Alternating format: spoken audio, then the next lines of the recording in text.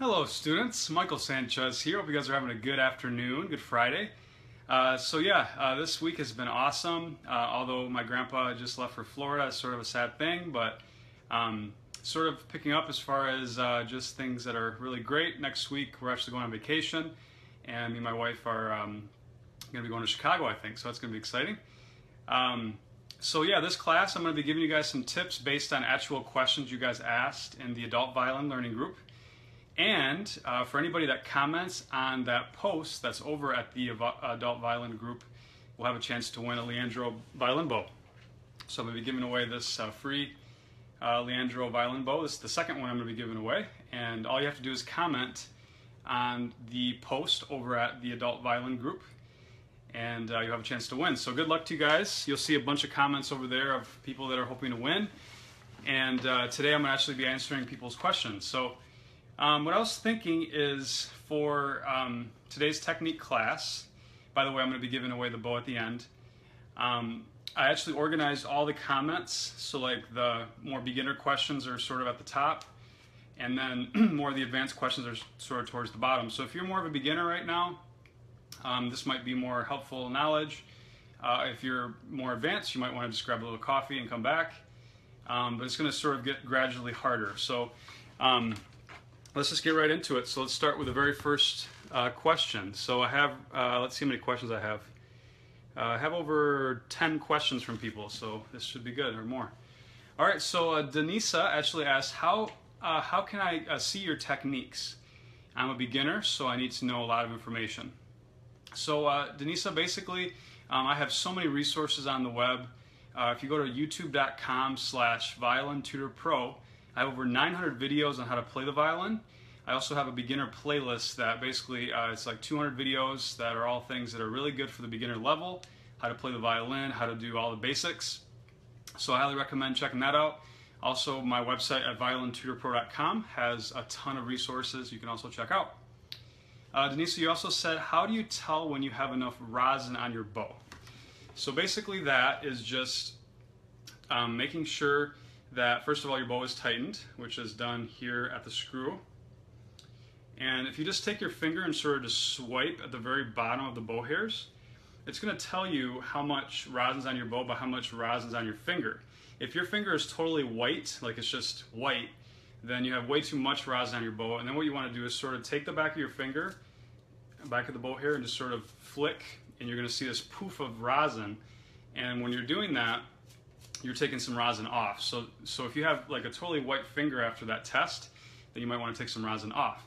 Now if you do this and there's nothing on your finger, then I would recommend putting more rosin on your bow. Some people are just really delicate with how they put rosin on. They don't really dig into the rosin block. The other thing that you should do is sort of scratch the rosin first so that sort of the powder comes up to the top, and that's going to help you to be able to get more rosin onto the bow hairs.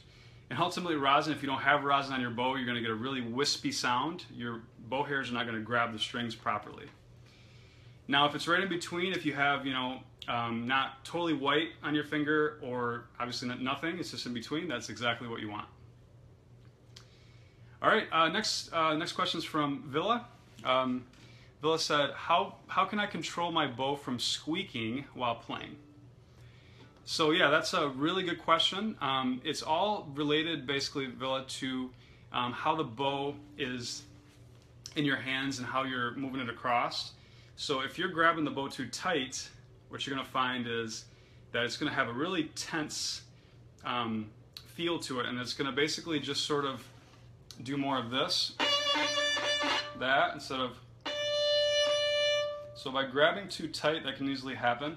If my fingers are really stiff, if my thumb is really stiff, if I'm using too much arm, those are all things that can cause bow squeaks, bow bounces, just things that you don't want to happen. So anytime you guys get those sort of sounds, always sort of relate it to your technique, and there's always ways to improve your technique. So I could do an entire class on that. So, but those are just sort of some hints maybe that you might want to consider. Next question is from Tamika, and by the way guys, I'm sort of getting progressively harder through this class, so like the questions that were posted towards more in the beginner level, I'm answering those right now. Later there will be some more advanced questions. And by the way, I will be giving away a violin bow, a Leandro violin bow, to one person that commented on my adult violin learning page. So you actually, if you guys are watching this right now, you still have a chance to enter to win the Leandro bow. All you have to do is visit the adult violin learning group. Some of you guys that are watching, maybe you can post a link to help people. Or maybe you don't want to help people because you want to win, have a higher chance to win. But it's basically facebook.com/groups/adult violin learners. And we'll be announcing that in the very end of the class today. So I'm going to try to go about half hour, 45 minutes at the most. So, all right, so Tamika asked, I am beginning to experience bow bouncing. I'm also having a problem keeping my bow parallel. So yeah, Tamika, basically a lot of that has to do with how you're extending the arm out. So if you're using too much shoulder, see how my bow sort of starts to go crooked as I use too much arm? So it's really important that as you're playing the violin that you have a tendency more to extend the forearm out. So we're trying to do this more instead of this. See how much shoulder I'm using? So try to work on that, and as you're coming back, the wrist should bend. Like that, okay? So very good question. And by the way, any guys that are asking questions right now, I'll try to cover some of them at the very end. Right now I'm actually covering questions that have already been asked on the adult violin learning page. So it's an encouragement for you guys next time to post on the time that I asked for your questions. All right, next we have a question from Fran. She says, would like to know how I can improve on mostly down bowing on a sustained note. It sounds very wimpy, weak, awful. Happy face. So Fran, you know, a lot of getting a strong sound on the violin has to do with how you're using the index finger. So if I'm only sort of bowing and my fingers are not really doing anything, naturally I sort of have to use my arm or something, my forearm, something has to be sort of put into the bow to give it volume, to give it more of a loudness or softness. So the way that I can play really loud like this,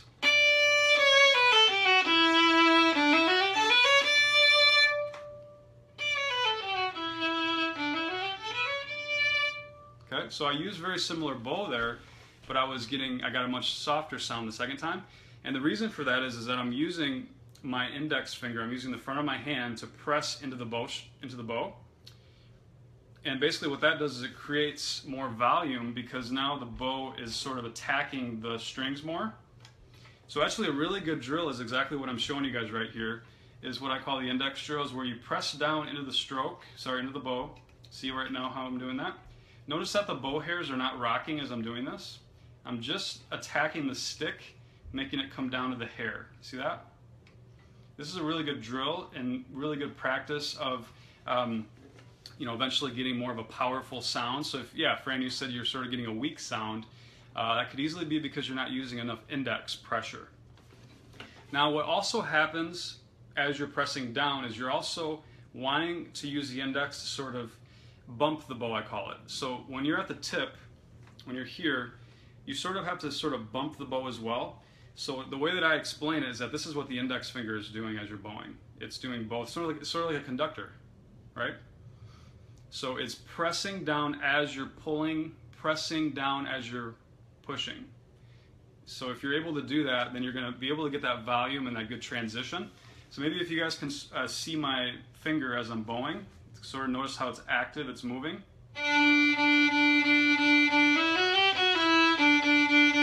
If I didn't do that, I'd be more. So a good analogy I give people is, if you ever have done a yo-yo, you have to sort of have this flow going with your finger, with your wrist, to kind of get it come back and forth. It's the same concept with the bow. There's a sort of flow. And all that is done by usage of the index finger. So hope that helps. All right, next question. From Daniel McKeon, he says, I'd like some tips on loosening up, specifically on the down bow. About mid bow is usually where it gets shaky for me. Cool, so yeah. So you're basically saying, Daniel, that you're going down bow and then sort of as you get towards the tip, it starts to get sort of shaky. So the reason for that is, most likely, I've seen so many people play and I've given so many tips, you probably are experiencing a sense of having to grab the bow harder as it's going away from you, okay? So just think about it, like if something goes away from you, it's easy to sort of want to make sure it doesn't fall. You got to sort of grab it, make sure it doesn't get away. You might be doing that, Daniel. You might be sort of grabbing harder as you're going towards the tip. Anytime you grab harder, that causes bow bounce because now the bow has tension. So what I encourage you to do is, as you're going down bow, try to focus on not changing your bow hold, keeping it relaxed, the thumb and the pinky curved, okay? And ultimately, when you're at the tip, the bow is still supported just as much by the instrument, right? Just because the bow is farther away from you doesn't mean that somebody's hanging out back there. Just because the bow is farther away from your hand doesn't mean that you should grab harder, right? So this is probably what you're doing potentially. You're starting off relaxed, but maybe you're tensing up as you get towards the tip. All right, so yeah, just to give you guys an update, some of you guys are just coming in a little bit late. I'm going to be giving away a Leandro violin bow to one lucky student who posts on our adult violin learning page. Hello, that's my wife back there. All you have to do is comment, and I'm going to pick a random person from those comments today. They're going to win a $250 bow. Right now I'm actually answering questions from people that posted yesterday, and I have about 10 more questions or so we're going to go through, and we're progressively getting harder as we go here. So, all right, so the next question I have is from, I'm going to pronounce this wrong, Ng Nguyen. How do I better control my index forefinger on the bow? Good question. So, what I just talked to you guys a lot about is that index finger and how it's important to actually move it and use it. So maybe it sounds like when you're having a little bit of trouble controlling that and how you're using it. One tip I give you guys is try to make sure that your finger is not like here. Try to make sure it's a little bit more over the stick. Okay, so a lot of times what I'll tell students is to sort of just have their finger about here and then just sort of let the fingers fall over, sort of flop. Okay, see how they're curved? They're not straight. Okay, so if you can just sort of aim to get your forefinger about here, that's going to help. And then try to make sure your thumb is curved and keep the index there as much as you can. So maybe as you're going down bow, and this sort of relates to what your problem is, Daniel, maybe the forefinger is sort of slipping away from you. It's starting here, but now it's sort of getting away. It's starting to get more here. So, all right, next question we have from Paul. Paul says, can you recommend some techniques for using the fourth finger? I find it easier to use the open string instead of using the fourth finger. Yeah, so Paul, this is very common. People like to use the open string instead of using the four. So instead of doing, you like to go maybe like that. As you can see, it doesn't sound as good, and I can't technically do a vibrato with open. So my biggest recommendation for you guys out there is, if you're struggling with the fourth finger, try to focus on finger angles as being the biggest thing. Okay? A lot of people, what they do to reach the four is they force the four, and what it does is it causes hand tension, which makes it hard to do vibrato, makes it hard to shift. So believe it or not, the move that you should do to get a better fourth finger, believe it or not, is actually this. Ready? That. So you guys might be here more, trying to play notes here. Now if you're here, now I can actually reach farther because of the finger angle. Okay? So try to make that move. If you guys have never played in flats, you're going to be sort of forced to do what I'm doing right here, because there's actually a note below the normal one first finger, which is here. Okay? Okay, but if you're here more, kind of trying to find notes, you see how it's just really awkward to find that low one? Your whole hand has to move. So being in this position is not just good for the four, it's really good for the low one. So now I just have to squeeze back the finger, and I'm still in position to reach the four. So a really good drill would be, Paul, is to play a B flat on the A string, low one, and also play a four right after that. So go like this. Okay, obviously that sounds horrible, right?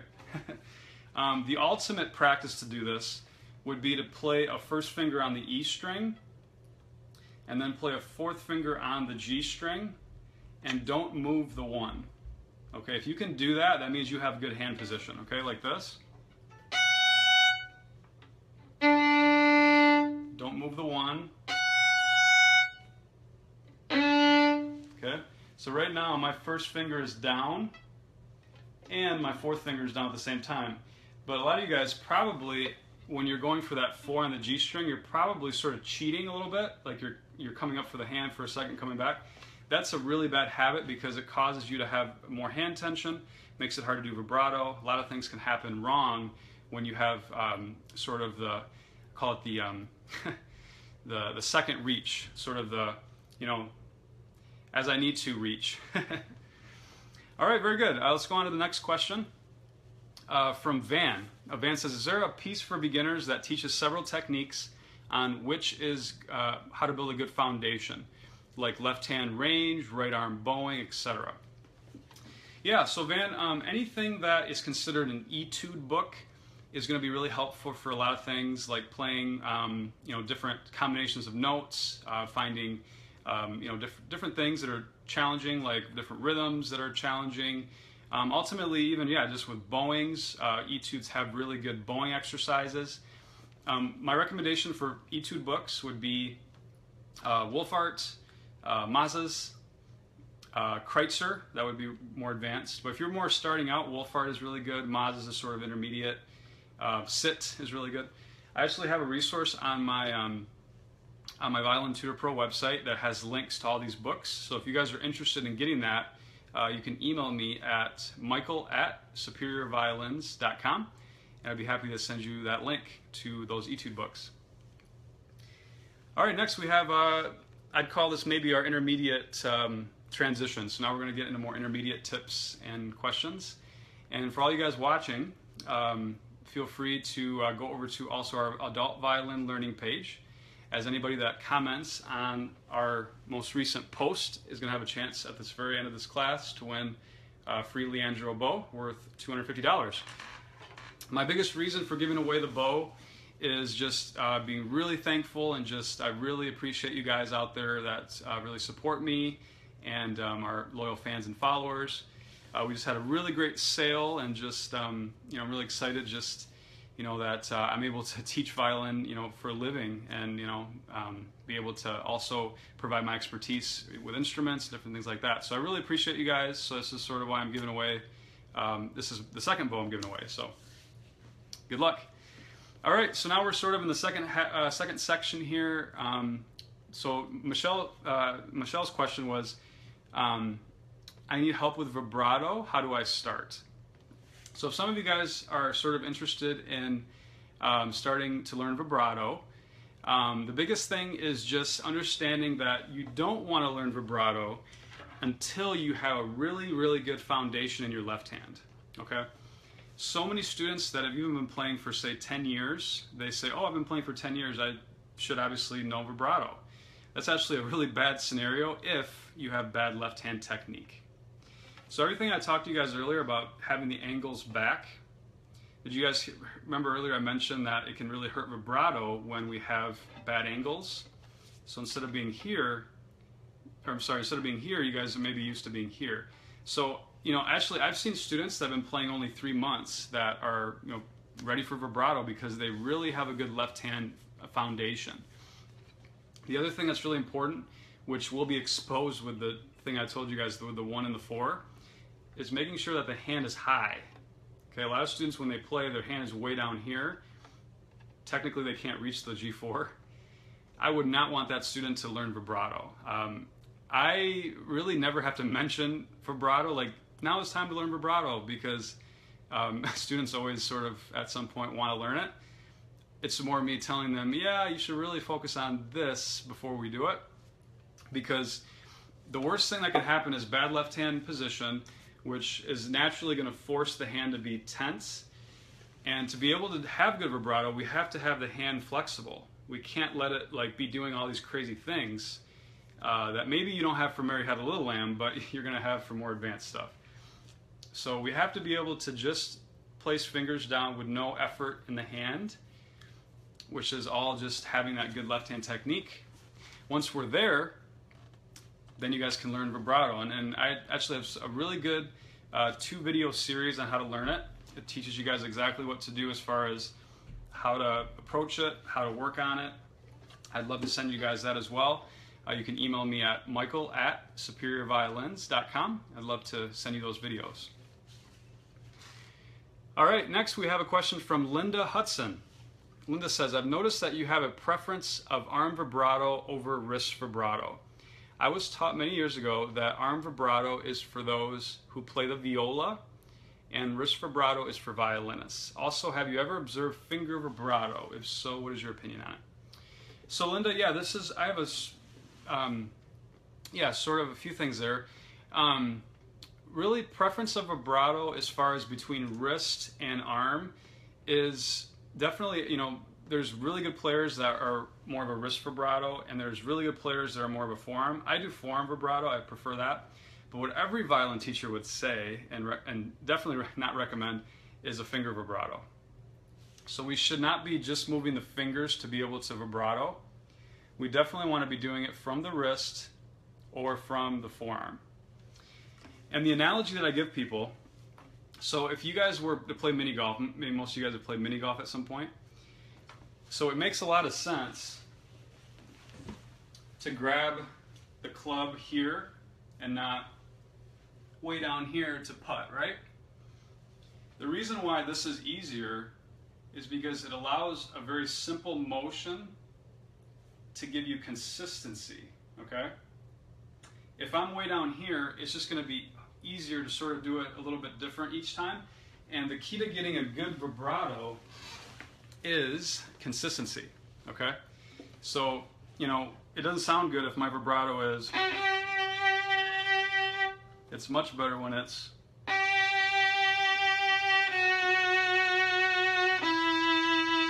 when it's consistent.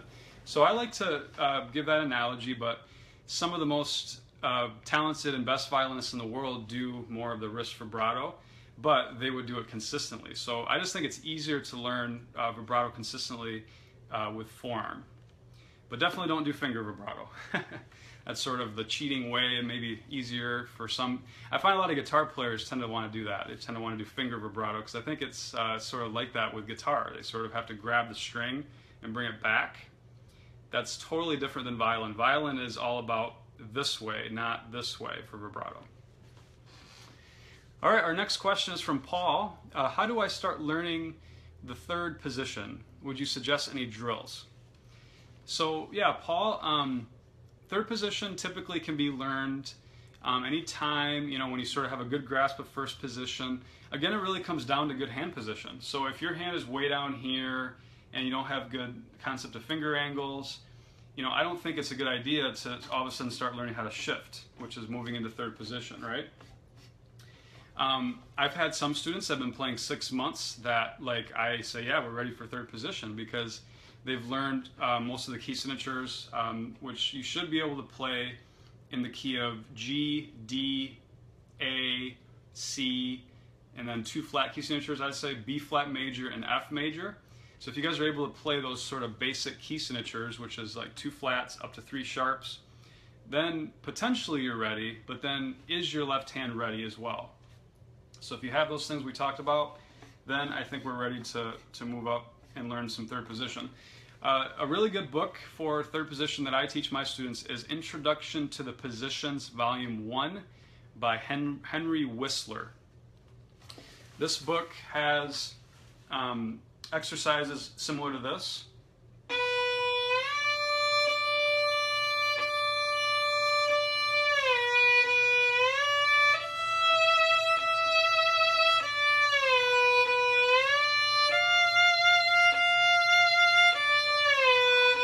Stuff like that. So it's sort of just teaching you guys the basics of learning third position. Now what's really important with third position is making sure that the thumb and the index finger are lined up. So we don't want the thumb to sort of be in random places. We want it to be consistent in how it moves up and how it moves down. Okay, and I always tell students to line it up with the first finger intonation. Okay, So yeah, a lot of students grab the fingerboard too hard, their thumb is too far back. I couldn't tell you exactly where third position is just by looking at the instrument. I can give you an idea, but as you guys know, it's really important not to just be close when you play the violin, but to be exact, being that's fretless. So the way that I know where third position is not by look, not by visual, it's by feel. So feel can only happen though if I have a consistent move each time. So the way I always tell students is to line up their thumb and the index, get into that habit of always being there, and then I've done this tens of thousands of times, so I know exactly how far to go. So that's how I can be consistent. So hope that helps.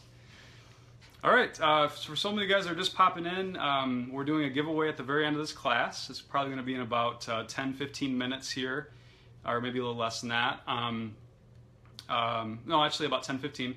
And then anybody that comments on my adult violin learning post, which is facebook.com/groups/adult violin learners. We have a really good group that are on that page. Actually, we just reached 500 members today. Yay! And if you guys comment, I'm going to be choosing one random comment here in a little bit, and you guys will have a chance to win a $250 bow. And it's just because I really appreciate you guys, and you guys are awesome. All right, so the next question, I would say this maybe is getting into more, semi-intermediate, a little higher. Michelle asked, how do we pick up speed with fiddling? So Michelle, basically the biggest thing is having to understand that playing fast is all related to finger efficiency. So if we pick fingers up as we put one down, so if I place a one down and my fingers pop up in the air, or if I'm relying on the whole hand to find notes, I'm going to have trouble playing fast. I can only play so fast. I can only do this so fast, right? But I can do this really fast. See? So a lot of you guys, I know, because I see this all the time with students, are over-pressing into the fingerboard. Over-pressing causes a lot of problems with playing violin, a lot. Okay? It causes fingers to pop up, like I said. It causes more tension in the hand to where it's harder to do vibrato, makes your hand more stiff. It makes it harder to shift, makes it harder to move because there's just more tension on the fingerboard. So this is a huge thing you guys could be working on to help improve your playing, is just be more careful about pressing down. Try to aim at the very edge of the finger, right before the nail. That's the hardest part of the skin. That takes the least amount of downwards pressure to get the proper contact. Okay? So if you guys are able to just really work on that, you can work on this with scales. So I'm just going to work on just minimal pressure right now.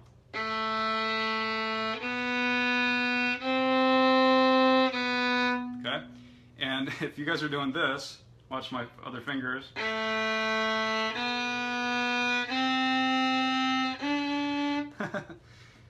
Now if I'm this far away, look how far I have to go to find my notes, okay? So it really just is also just a efficient thing. So if I run from here to way over there, it's gonna take me a really long time to get back, right?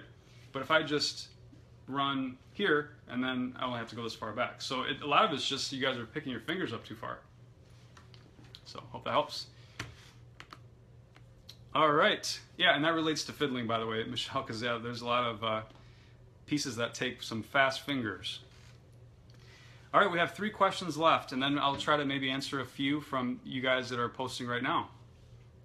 All right, Rhonda says, I joined a small volunteer orchestra. Since it has been over 4 decades since I played in my college orchestra as a freshman, what advice can you give concerning practicing in between rehearsals? Yeah, so I mean, anytime you join orchestras, there's always a lot of materials that have to be learned, but it really just comes down to the amount of time you practice, but you don't want to sacrifice structure of practice. So I always recommend, no matter what, do your scales at the very beginning of your sessions, work on your etudes, which can also be working on intonation, rhythm, potentially with your, your orchestra music. And then the last third would be more just trying to get through the music, just thinking less about technique. So I wouldn't sacrifice your approach to practicing. It's just a matter of practicing more, right? So if you have like a really big repertoire of music you have to learn in a week, you probably are going to want to practice a couple hours a day at least. But I still recommend working on your scales, practicing hard with the fundamentals. So, all right. Next question is from Ian Nichols. Ian asks, would like to know some exercises to help out with transitioning between double stops as well as droning. Yeah, so Ian, same sort of thing. I mean, if we lift fingers up way up in the air, if we're not efficient with our left hand, it makes it hard to play double stops. You know, it's really good to practice thirds with working on double stops. So for example, and you can do them separate. You can go,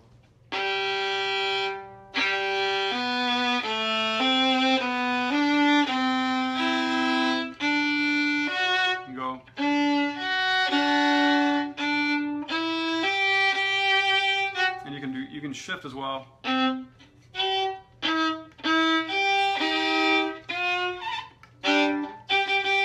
lot of times working on third fingers and first fingers are really good, so like that, and let's go to the E string. So right there I'm doing 4 and 2, fourth finger on the A string, second finger on the E string. Doing 3s and 1s separate. Eventually, yeah, you can get them to where they're together. And doing octaves and stuff like that is also good. Good, and then with droning, same sort of thing, just working on different combinations, separate and then eventually together. So like, you know.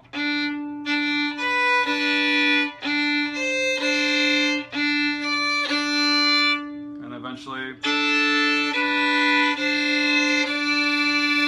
Like that, so really good. Awesome. Anything with scales. There's also a book that I highly recommend for this. It's called Advanced Scales for Violinists by Barbara Baker. It's got a lot of different things for thirds, for even up to tenths, octaves, arpeggios. It's got all the scales that you can learn, 3 octaves.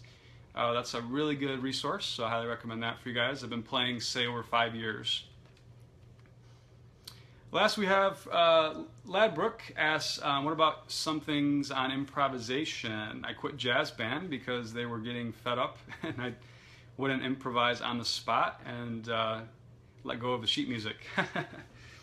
So yeah, improvisation is a totally different world. For some of you guys out there that don't know what that is even, it's basically, yeah, just not actually reading the music, it's actually putting your own melodies into, say, a chord progression. So the biggest thing with that is, you know, really trying just to understand, you know, the different chord changes and sort of working up from, say, D to G. So I mean, if I have D and then I have G, I'm sort of trying to create a melody in between there. So, you know, a simple one would be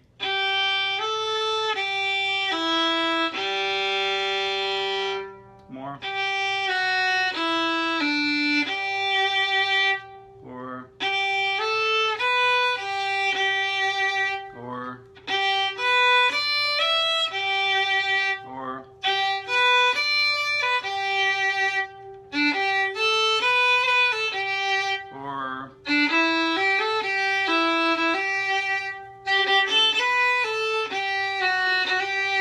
Sort of just adding on, but you're really focusing on those chord structures, the D and the G.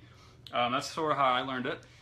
There's a lot of things that I have on this concept as a member on my Violin Tutor Pro website. A lot of stuff related to playing fiddle, improvisation. I have about 10 half-hour or so videos on this. There's a lot I can say on it. So yeah, check out violintutorpro.com for some of those.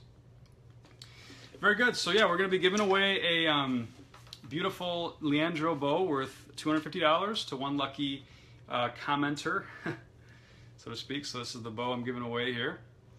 All you have to do is comment on my adult violin learning group, and I'm going to go over there here in a second and pick a random comment, and they're going to be the one that wins. We have a great group going there. I highly recommend you guys to join. It's a great way to stay accountable and get excited about playing violin, and lots of great people in there. I've really enjoyed getting to know you guys. So Great. Well, maybe I'll take a couple questions just from the audience, sort of scroll through some and see what I can answer. And then in about 5 minutes, we'll do the giveaway. All right, so see what I can find here. Adriana says, I've been playing for 6 months as well, and I know the key signatures mentioned, so I hope I'm close to ready to learn third position. Very good. Yes, definitely. Once you learn some of those, you're ready to go. And also, you know, obviously having the left hand fundamentals is very, very important. So Camille says, yay, party for reaching 500 members. It's funny. Great comments in here, by the way, guys. Appreciate it. A lot of just back and forth, you guys chatting and stuff. Lots of comments. Wow. Having trouble just finding a question. Just a lot of thanks and this or that. Let's see. Yeah. Oh, okay. Here we go. Julie says, "Do you have any advice for someone who would love to learn the violin but hates to read music?" Great question. So yeah, basically, you know, anybody that doesn't want to read music, I've had that before. I've had some students that like they actually came to lessons and you know like they would be totally turned off if we had to you know put our head into a piece of music. So if you're like that. You can definitely still get by and have a great, you know, time playing violin and fiddle. Improvisation obviously is a way to go. Learning how to, you know, read charts if you know, don't mind that. You know, playing by ear. I have a lot of students that are able to do that. My recommendation for you guys, though, if you're in that boat, is still focus on the techniques. You know, if you don't work on the drills, if you don't work on, you know, scales, you can still do scales by ear. You're going to have trouble progressing. You know, you don't want to be so much in one bucket. I find that with a lot of students, they sort of say, oh, I'm a play-by-ear person, and then they never work on scales or technique. They sort of put those two things into the boat of like, you know, I read music. So that would be a mistake. I think you could be a really good player that never reads music, but to get there, you have to focus on some of those fundamentals and drills. I have some really good resources for that. Obviously, my YouTube channel, which is free. It's violintutorpro.com/youtube.com/violintutorpro. My beginner playlist is really great. Teach you guys a lot. So yeah, I just recommend you guys to try to delve into as many different areas, even if you don't read music. So great question. All right, so I think this is going to be the time that I pick a winner. So here I am with my laptop, and I have questions on the screen here. So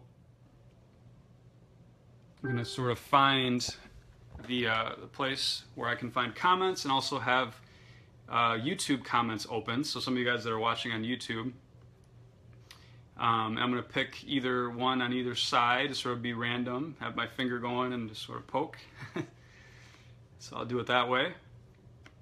And yeah, good luck to you guys. So this person's going to win a Leandro bow worth $250. It's a Pernambuco bow, which makes it a lot easier to do articulation, playing off the string, just brings out more of your instrument. So yeah, I hope whoever wins this will be excited on their new bow. So good luck to you all. I see a lot of good luck to everybody. All right, so I'm gonna go to set up YouTube as well here. Hope you guys have some cool plans for the weekend. We're going to Chicago, I think, for our anniversary, our 3-year anniversary. So we're excited about that. All right, so got that going. Good luck. I'm gonna pick a winner here in just a moment. And yeah, I've really been loving the adult violin group. There's been so many great conversations and people. We also have violin teachers that are in there that are helping. So a lot of good stuff. I mean, if you guys are interested in learning the violin and just want some good community, it's a great group. All right. I see Colleen Cooney just posted. That's cool. I haven't heard from her in a while. All right, so I think I'm going to pick here in just a moment. Good luck, guys.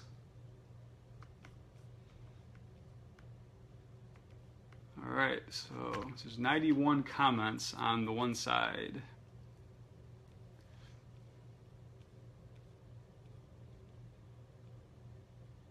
All right, so I'm just setting it up. Just be one moment. Good luck, guys. All right, here we go.